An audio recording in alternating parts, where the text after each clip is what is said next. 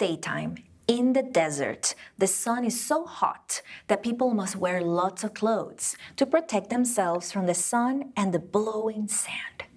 The sand stings when it hits your skin. The sun scorches you by day, and at night it is so cold. You need many clothes to keep warm. The desert can be a dangerous place.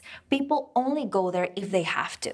Kinda like only do your chores if you have to, right? The people of God went through the water into freedom. They were free, so Miriam led the dancing.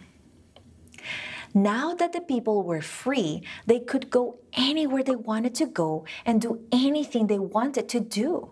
So where should they go now? What should they do? Where will they go now?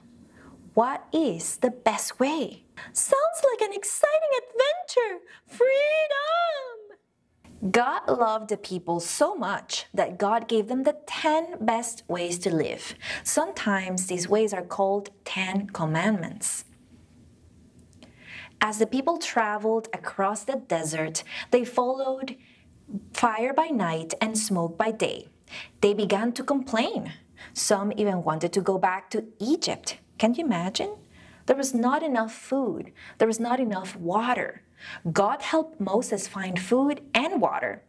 Finally, they came to the great mountain. The people came close to the mountain, but they were afraid to touch it. Mount Sinai was covered with fire and smoke. Moses was the only one who had the courage to climb up into the fire and smoke to meet with God. That's interesting. Of all the people, Moses was the only one with enough courage to go up the mountain. When Moses was on top of the mountain, he came so close to God and God came so close to him that he knew what God wanted him to do. God wanted him to write the 10 best ways to live on stones and bring them down the mountain to the people. God gave the 10 commandments to Moses.